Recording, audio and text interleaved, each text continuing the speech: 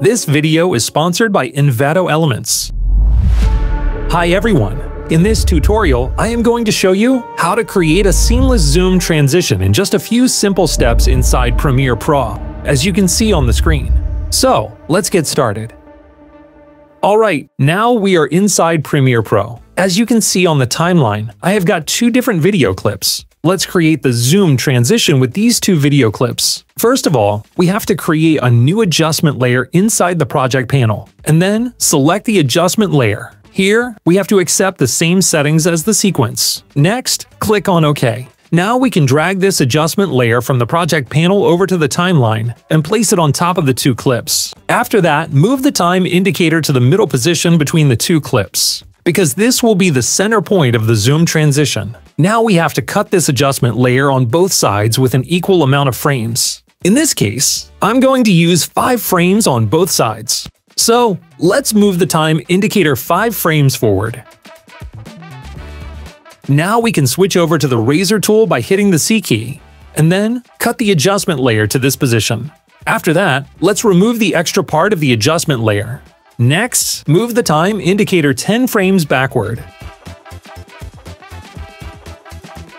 Again, let's switch over to the razor tool by hitting the C key, and cut the adjustment layer to this position. After that, let's remove the extra part of the adjustment layer. Alright, the adjustment layer is ready. Now, let's move over to the Effects panel to apply an effect. This is a transform effect. Let's drag and drop the transform effect onto the adjustment layer. In the next step, let's move over to the Effect Controls panel to customize the transform effect. Now, we have to create keyframes for scale parameter by clicking on this stopwatch icon, and then move the first keyframe to the end position of the adjustment layer. Next, let's create another keyframe with the scale parameter value 100, and leave this keyframe at the beginning. After that, move the time indicator to the middle position of the adjustment layer. Now, let's make the scale parameter value around 500. Alright, now we are done. With these couple of steps, we have created this simple zoom transition. It looks great. Now, we're going to add a bit of motion blur to the transition.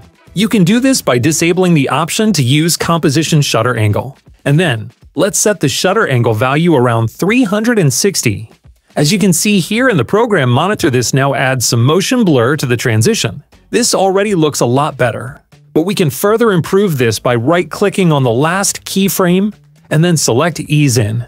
And right-click on the first keyframe and then select Ease Out. This will make the zoom animation look a lot smoother. In this way, you can create a seamless zoom transition in just a few simple steps inside Premiere Pro.